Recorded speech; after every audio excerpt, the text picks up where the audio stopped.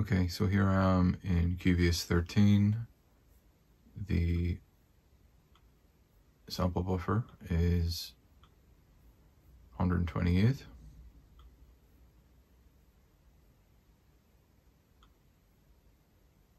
Multiprocessing is activated.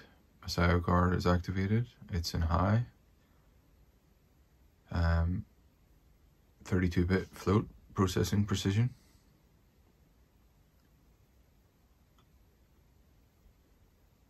I have a EastWest Opus Orchestrator open with the full ensemble long and full ensemble big legato 3.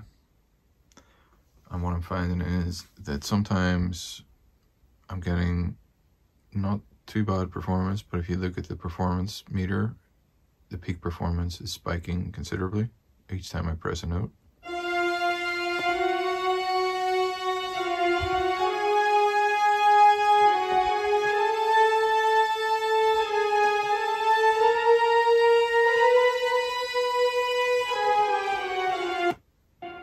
And there are audio dropouts. Literally the only thing loaded is EastWest Opus.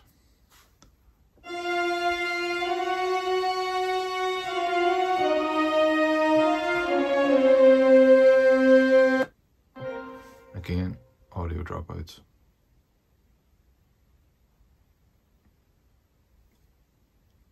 So next up, I will load up Studio One 5.5 and do the same test at the same sample buffer and same sample rate. So here I am in Studio One 5.5, running natively on Apple Silicon. Got the VST3 version of Opus running as well. Same patch, full ensemble long, big legato 3.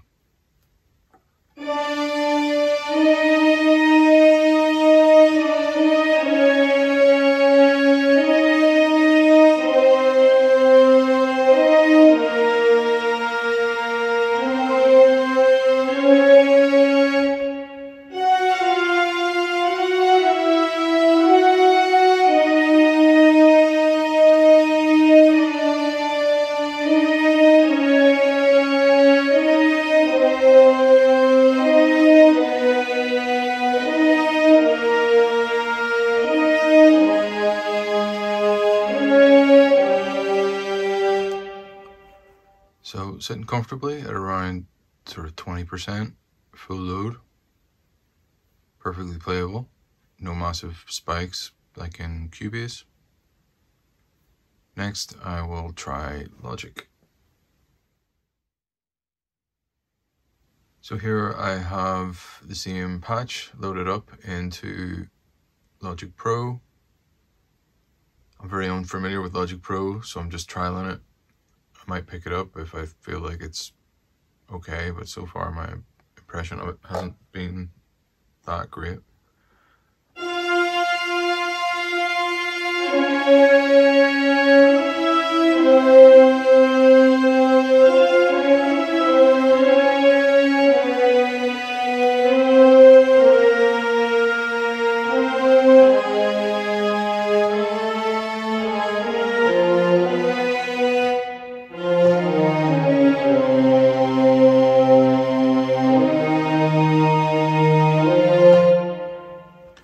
So yeah, performance is working fine there. I'm noticing that it's only using one core.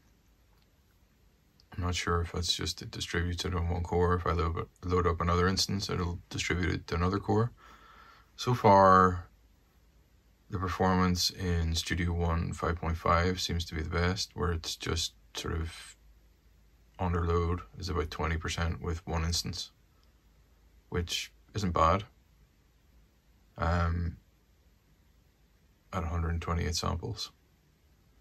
Cubase, on the other hand, is very erratic and sometimes has audio dropouts and spikes and stuff, so I'm not too sure what to make of that. But yeah, let me know what your thoughts are in the comments. And if you want to see sort of more content like this, where I take a look at the performance of different virtual instruments, like another one would be Contact, and Spitfire Audio and things like that. So I might take a look at those and compare the performance between different DAWs at low latencies. But my experience with Cubase at low latencies has not been great at all with certain software instruments. So I'm hoping that Steinberg can get to the bottom of it.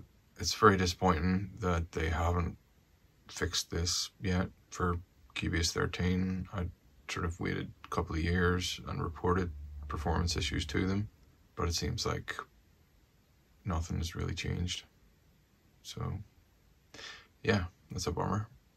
So I'm actually seriously considering switching DAWs to Studio 1.5. I might check out Reaper as well and see what it's like.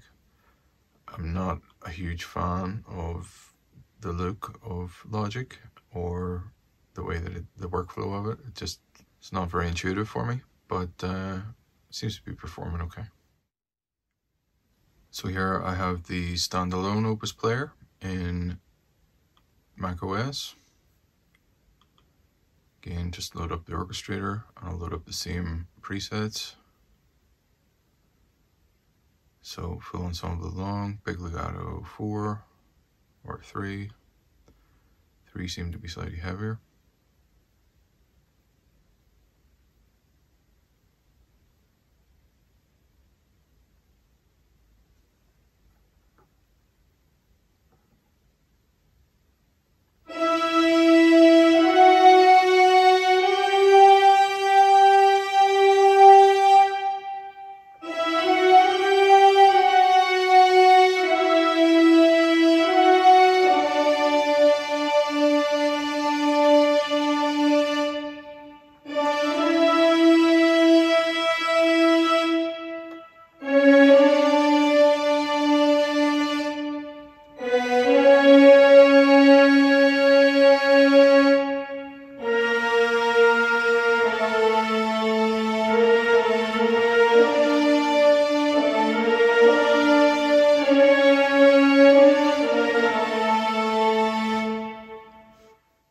So while playing back, it can go anywhere from 30%,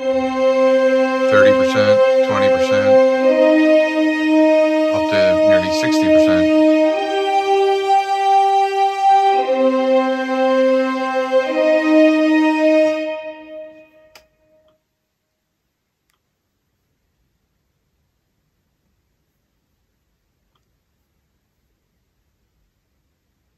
But no issues with playback.